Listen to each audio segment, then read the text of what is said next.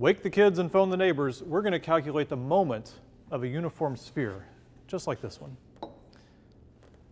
Let's start with a drawing. So here will be the outline of the sphere.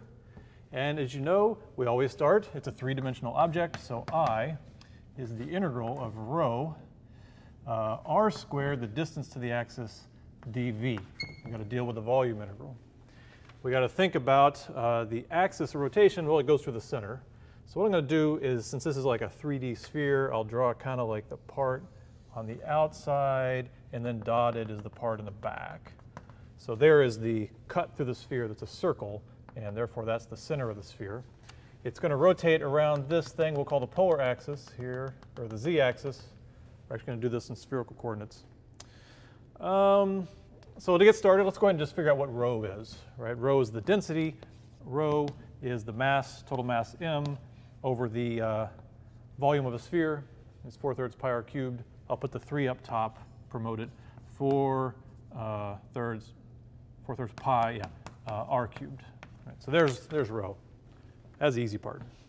What we got to think about now is how do you get the differential volume in spherical coordinates? So you kind of draw it kind of like this. It's a little volume. I like to give it a little, it's kind of like you're drawing a little reflection, you know, a little reflection on the sphere like that. And give it a little bit of a volume like that, and it also has some volume on that side. Now to be able to see what's going on, we draw it bigger, right? So here is the dv, like this.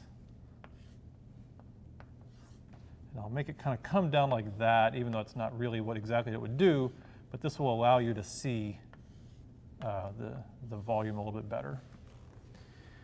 And we're also going to use spherical coordinates, so we're going to talk about the radius going this way, just like you would expect for a sphere.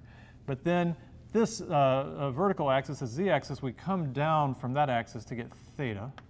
Right, that's the polar angle. But then we also have to go around this way. That's the azimuthal angle. We use phi. So what you do is you project the tip of your position, of your little r, straight down onto this plane, right? And then you could draw like this line right here, and that's how far around you are. Then if you define another sort of Cartesian axis like this, then that's phi, right? Like that. So it takes r, theta, and phi, the radius, the polar angle, the azimuthal angle, to define a position in 3D coordinates, and then their differentials to define the differential volume. Okay, here we go. So let's think, what is the thickness of this thing? That's just the dr. That's how much we moved in r. So that's that part. Let's think as you come down, right, that's just the arc length r d theta. Right, so if we come down this thing like this, that's this part, r d theta. Right? So let's see, we got this side, we got that side, we need this side, right? We need the part when you sweep around this way, right? Oh no, that's down. When you sweep around that way, which part are you getting? And the answer is, you would think it must just be r d phi, right? But when you're going around this circle, you're actually not going at a full radius r. See, it's this circle as I go around, like this. It's not the full radius that you're going around when you're doing this part. It's a shorter radius. It's the radius of this bar right here. All right? So that is not the full radius r. That is, here's a right triangle, right? That is r times the sine of theta. So you go around phi on a circle whose radius is r sine theta. Right? So it is an arc length. It's the radius r sine theta d phi. So this is r sine theta d phi. It's an arc length just like this one, but it's not the full radius. It's at a reduced radius. So that is the spherical dv, right? So I can say dv is, and out of the order, I'll do it in the normal order here, there it is, r squared. You write the r squared first, r squared sine theta, and then the order doesn't matter, dr d theta d phi, dr d theta d phi. There we go.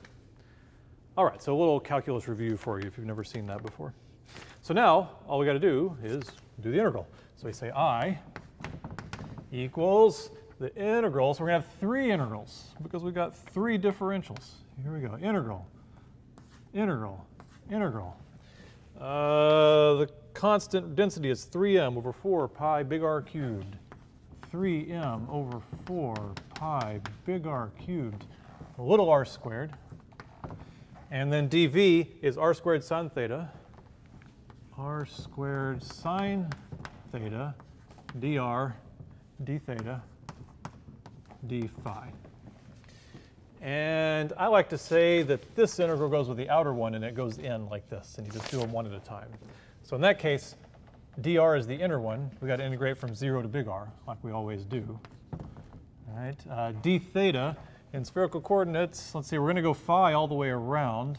Theta, we just go from 0 to pi. We just go 180 degrees because phi takes care of the rest. So the d theta integral is 0 to pi, and phi is all the way around, 0 to 2 pi. All right, okay. And let's see, so let's just do the phi integral first, right? Because there's no phi in here. So d phi, integral d phi is phi. Evaluated at 2 pi, it's 2 pi, minus evaluated at 0 is 0. So the phi integral just gives you a 2 pi. Right? So then we've got, let's pull these constants out. 3m, we can go ahead and multiply by 2 pi, that's the phi integral, over 4 pi r cubed. We still got to do the theta integral, and we still got to do the r integral. 0 to pi, 0 to r, and now we can say r to the 4th sine theta dr d theta. All right, well, that's promising, I suppose. Let's see, r to the 4th sine theta d theta. So now let's do the theta integral, right?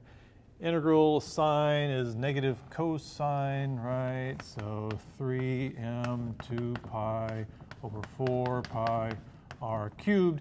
Negative cosine evaluated at pi and 0. I'm just going to do the integral in one step here. Negative cosine at pi is 1. All right? Yeah, cosine of pi is negative 1. Negative cosine of pi is 1.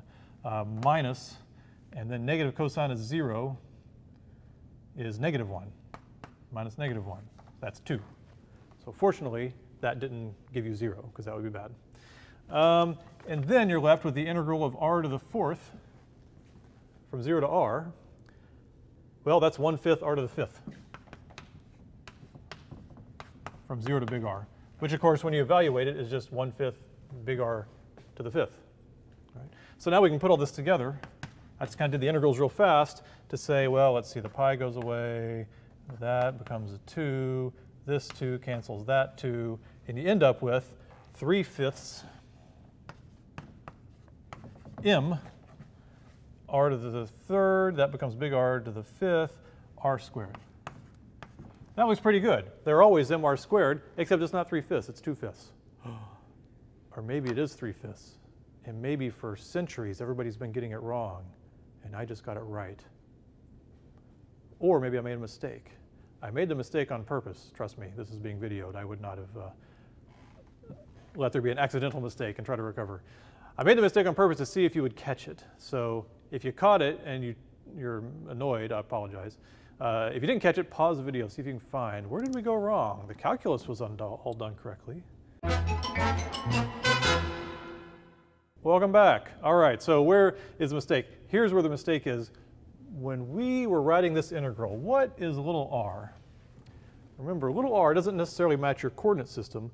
Little r is the distance between the mass element and the axis of rotation. Right? So little r is not this. It's that each mass element, as we move around the sphere, it's how far it is from this. It's that reduced radius we used here. Yeah. So what that means is our mistake is when I combine these two r's squared to make r to the 4th. Those aren't the same r's. Okay? So this is the distance to the rotation axis. And this is the spherical r from the spherical coordinate system that properly sits in the differential. Okay, so let's see if we can fix this. Surely this is fixable. Basically all you do is you say r sine theta goes here, square it, r squared sine squared theta. So if that's r squared sine squared theta, you end up still with r to the fourth, and this is sine cubed theta. Ah, sine cubed theta, yeah. So then you got to take the integral of sine cubed theta d theta. And I wanted to do every little step for you, but it's a pain, right? It involves trig identities and a substitution to do the integral, blah, blah, blah. Nobody wants to do that. I don't. Maybe you do. So it gives you the value for that integral. Is it 4/3? Yeah, that integral, this integral. So instead of this integral of sine giving you 2, the integral of sine cubed, as you go from 0 to pi, is 4/3. And then this is the same. It's still 1/4 r to the fifth. So let's see if that helps all our canceling work out better. Let's pretend I didn't have my little cancel party here. Then 4, 4, 3, 3, all pi, r cubed r to the fifth. All you're left with is 2/5. And that is the moment of a sphere. 2/5 mr squared.